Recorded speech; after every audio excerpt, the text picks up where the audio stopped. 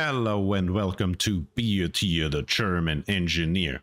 Today we're back with oxygen not included, but I figured it is time to do something new. And that is to explain to you some important concepts and builds a little bit closer. I do want to hold the time frame at around 10 minutes. I think that is a good amount of time to explain it in enough detail that everybody should understand. And if there are any more questions, feel free to ask in the comments down below or join my Discord channel, for which you can find the link in the description down below. So let's just jump right into it and let's get started with the first build.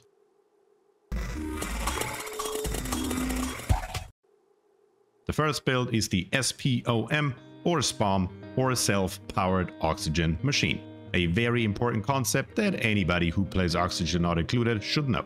So let's see what we got here. Let's turn it on. Let's turn our overlay back on so we can actually see what's going on here. And let's take a look at this here. If you have watched my Let's Play, you're probably familiar with this build here. It's literally straight out of my Let's Play. So let's see what we got here. We have an electrolyzer and two gas pumps. Those two gas pumps are hooked up to two Atmos sensors, and down here on the bottom I just built an infinite storage water supply. Where your water comes from, now that is up to you.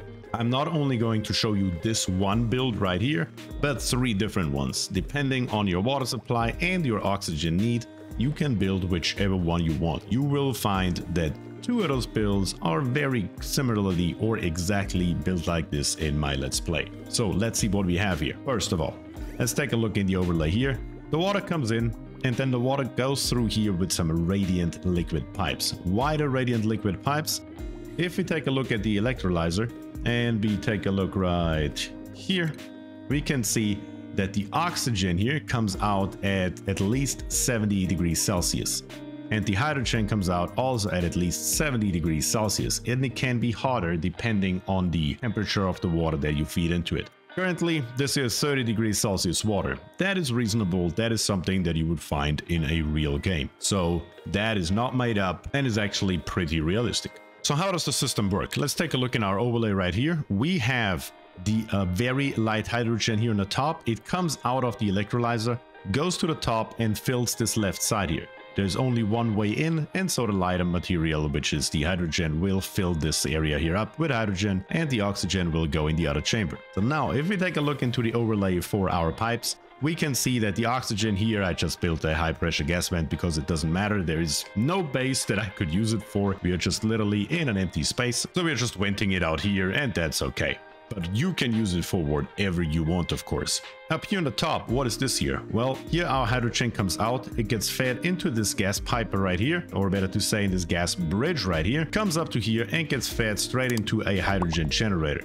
The hydrogen generator is controlled by a smart battery, and then here we have a power transformer, which then uses the power to power up the entire system that we have here. Pretty simple and straightforward. So this here is the bare basics.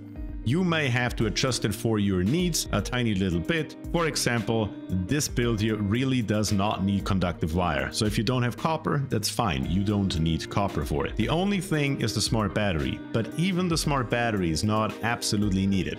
The only thing it does is prevents the hydrogen generator from running the entire time, and we are actually hydrogen positive and therefore power positive. This here is another infinite storage, and currently we already have 2,900 grams in here, and this here has barely been running at all. What it does is, if this here fills up and it's full to the brim, the excess hydrogen will be fed through this pipe here into the storage, and you can use it to power the rest of your base, for example. On to the next one. This here is the next size up. Instead of one, now we have two electrolyzers, and I believe this one here is called the semi or the half Rodriguez. Literally double the size. We have two electrolyzers, and each of those electrolyzers here, and that is important to keep in mind, produces 112 grams of hydrogen and 888 grams of oxygen. That is important to keep in mind because if you take a look at the hydrogen generator right here, each one of those takes 100 grams. So one electrolyzer produces just slightly more than one hydrogen generator consumes if it is running 100% of the time. And thanks to our battery here, it is not running 100% of the time. So we are getting even more out. All of these systems here have been running the same amount of time. This one is at 12.6 kilogram of excess hydrogen. And I'm currently just venting the oxygen back out into space since I don't have a use for it. Once again, down here on the bottom, we have just a random water supply wherever you get your water from. It may be a cool steam vent, it may be a slush geyser, whatever you have sitting around. It really does not matter where your water comes from. You just need to know how much water you have available. And the electrolyzer right here uses, let's take a look, 1000 grams per second. As long as you can supply, let's say 2000 grams per second, and that constantly, 2 electrolyzers are fine. Also, what I also like to do, and I have this on every build, everywhere I have signal switches, because I want to be able to turn the system on and off however I want to. That is very important to me. Let's take a look at the overview right here.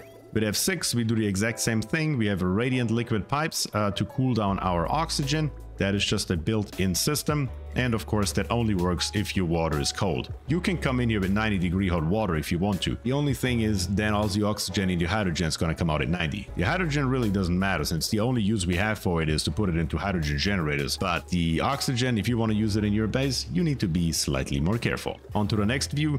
We can see here exactly how our oxygen and our hydrogen moves around. Here we have just 2 pipes hooked together, so we can come out here, we can take a look here. One of those gas pumps here releases 500 grams of oxygen in a tile, and together they combine to a maximum of 1000 grams here in the middle. I did not build it symmetrical, don't ask me why. That is something that I just noticed. Usually I wouldn't do that, but that's okay. It still works the exact same. And then here we can see what our bridge here does.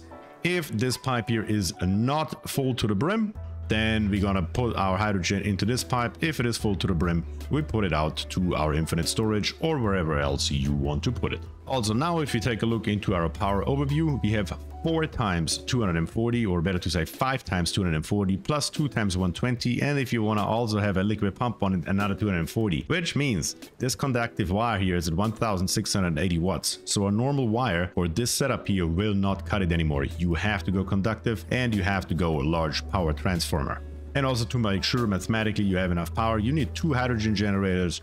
One of those produces 800 watts. If you take a look here, 800 and 800 makes 1600, and the potential load is 1680. So how does it still work? Well, these things are not constantly running, because we have our Atmos sensors right here, and they're in every build setup the same. For the oxygen above 500, and for the hydrogen above 250 grams. Pretty easy and straightforward. On to the next one.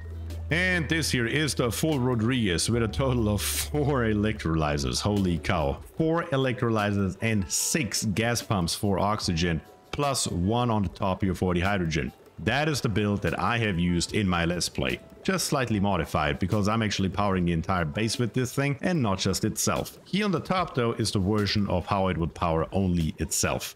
Plus of course a bunch of excess. Now we have 71.2 kilograms in here. So let's take a look. The gas pipes here are a little bit more important. We are using here on the top our actual gas pipes to cool down this entire area. So let's take a look at it. It is currently at 56 degrees, and that is how it's gonna stay. Reason being is, if you take a look here, our hydrogen is also at roughly 53, 54 degrees.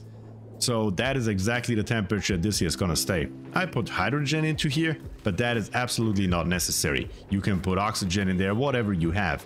Not that important, it will work either way. What do we have in here?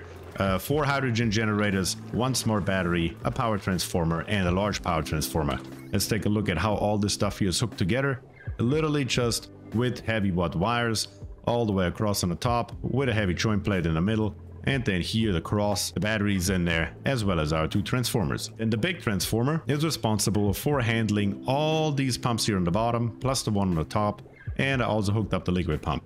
That comes out to be exactly 1920 watts of potential load, which is perfect. There's nothing wrong with that. The second smaller power transformer over here has a potential load of 480 watts, and that is solely to power our 4 electrolyzers. That is how that is set up, and once again our Atmos sensors on the top here for the hydrogen above 250, and the other 2 for oxygen are set at above 500 grams. This here is not quite as a compact system, and supplying 4000 grams of water constantly, that is quite a feat. So you need to have the resources available to get that done. So don't just build this here if you don't know if you have 4000 grams of water a second available to you. And also, if you don't know what to do with your oxygen, exactly what I did in my Let's Play, well, we're just gonna slap it in here into another infinite storage. We already have 1600 kilograms in here at a nice, wonderful 30 degrees. That is exactly what that should be. And that is the overview for our 3 different SPOMs, at least my 3 favorites. There is something for everybody in there. It does not matter if you have enough water to supply 4 electrolyzers, 2 electrolyzers, or only 1 electrolyzer. For every size base, there's something for you. Also, all the stuff here on the side especially can be modified. I just built it really somewhere, just so you can see actually what it does. I could have built it all the way over here and you would have never seen it, but that is not the purpose of this video. So if you enjoy this kind of content, please subscribe to the channel, leave a like on the video, and also comment down below. Let me know what your thoughts are about these 3 simple SPOM builds. I'm always happy to hear from you. You guys know it. But with that, I say thank you and peace.